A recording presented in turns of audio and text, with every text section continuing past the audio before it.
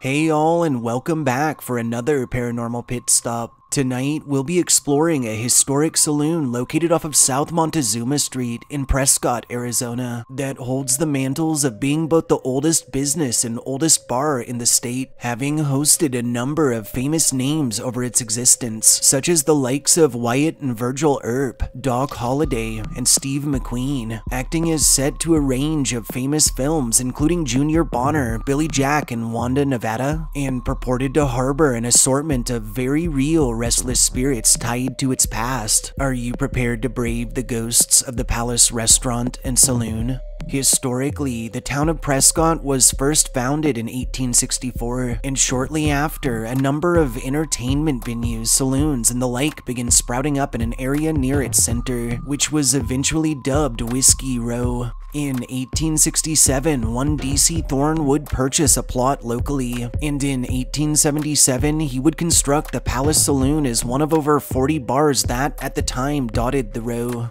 Thorne would retain ownership over this property until it burned to the ground in 1883, after which the plot was sold to Robert Brow, who would reconstruct the saloon utilizing fire-safe technologies, before reopening it to the public a year later in 1884. Unfortunately, in 1900, another more major fire would strike Whiskey Row, engulfing the saloon, during which time dedicated patrons and staff would work together to lift the beloved business's luxurious hand-carved Brunswick bar from the building, after which they would place it on the opposite end of the street and would promptly resume drinking as the other side burned just yards away. Eventually, the building would be reconstructed once more and would be merged with the adjacent Cabinet Saloon before reopening in 1901 as the Palace Hotel and offering a range of gambling endeavors, including faro, poker, keno, and craps. Through Prohibition, while the Palace would publicly close its doors, it would secretively host a speakeasy out of its basement. Over the following decades, it would also serve as a local mineral office, an electoral poll stop, and as a place for locals to find work. And in 1996, it would undergo an extensive renovation that would result in the old watering hole's restoration to its original appearance, which included the re-addition of swinging doors, oak wainscoting, hardwood floors, and leaded glass windows. Most recently, in 2011, Prescott would implement its renowned New Year's boot drop based off of New York's ball drop, during which a boot is dropped from the roof of the palace right at the stroke of midnight. The palace remains open to this day, offering a dinner theater, steakhouse fare, and waitstaff fully clothed in garb of said respective era. And at the bar, one can even order Old Overholt, their preferred beverage of Doc Holliday himself.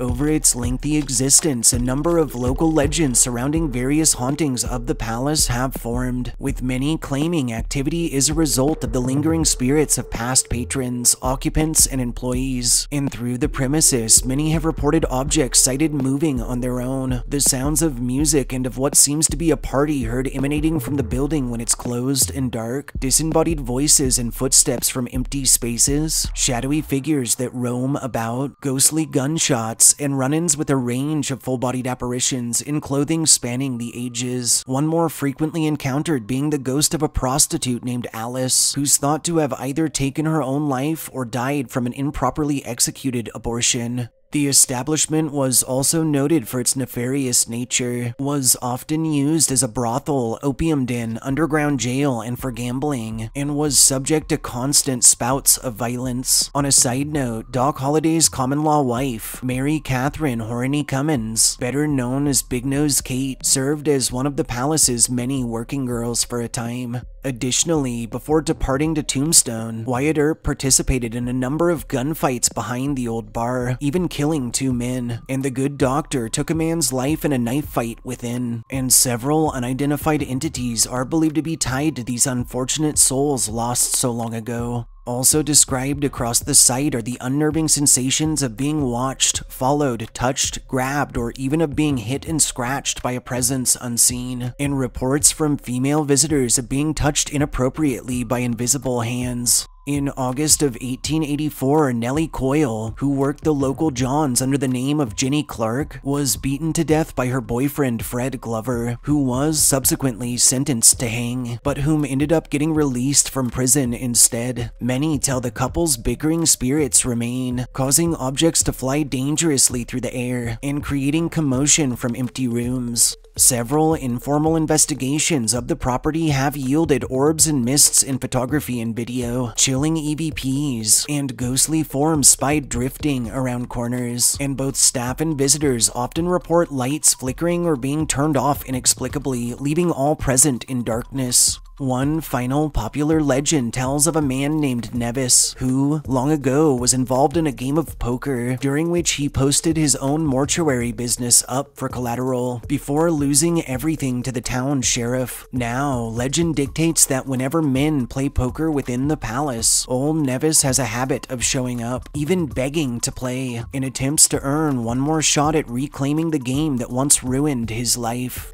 Thanks for joining us on this Paranormal Pit Stop. Don't forget to like, share, and subscribe. Until next time.